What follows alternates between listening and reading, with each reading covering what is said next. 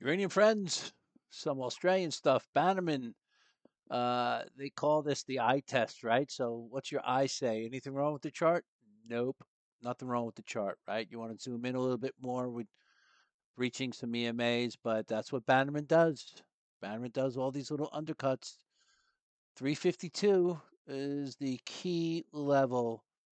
Monthly chart looks fine, right? It hasn't even started monthly consolidation. That's it, right? Passes the eye test. Looks good. Looks fine. Absolutely fine. Consolidation, typical. Nothing's changed on this chart yet. It's the way I see it. Boss energy, something has changed on this chart, right? So we know we had some big insider selling. Doesn't bode well for the confidence, especially in this fickle sector. But does Boss really look that bad? Not at all. This chart in itself doesn't look bad at all. Literally retesting its breakout. That's all it's doing. So we just got to see the space in general. We got FOMC and CPI and all that stuff. I'm sure it affects the Aussies in some way, shape, or form. But did it get to daily oversold conditions? It has. Um, with the Australian names, I'm going to play them. I am absolutely going to play them, and I am not even going to attempt to do any falling knife trade whatsoever in any of them. I'm just going to wait for the trend to change. When the trend changes, hopefully I have a good level to work off nearby. I'll pay attention when it starts getting to these bigger areas, but that's how I am going to play the ASX because it's just cost prohibitive. Eye test. Anything wrong with Deep Yellow? Nope, not at all. Monthly retesting a breakout area. This is.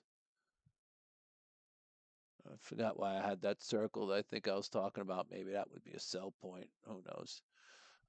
Nothing wrong with the Deep Yellow chart at all. Passes the eye test. Not doing anything different than it normally has been doing since, well, really, since April of 2023. Nothing is different.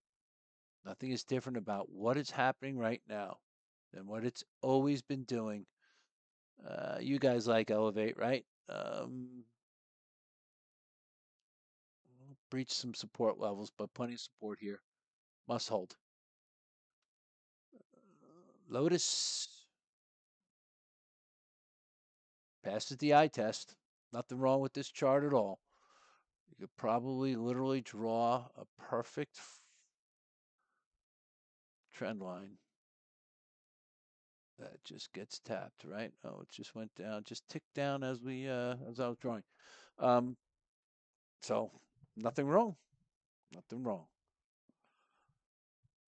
Paladin, eye test pass. Yep. Again, you could just draw your trend line. So I guess these trend lines are going to have some importance. Really, it's the blue line to me. It's the 26 EMA. The Australians like the 26 EMA. That's the way it looks like to me. Blue line, 26 EMA. Looks to get there.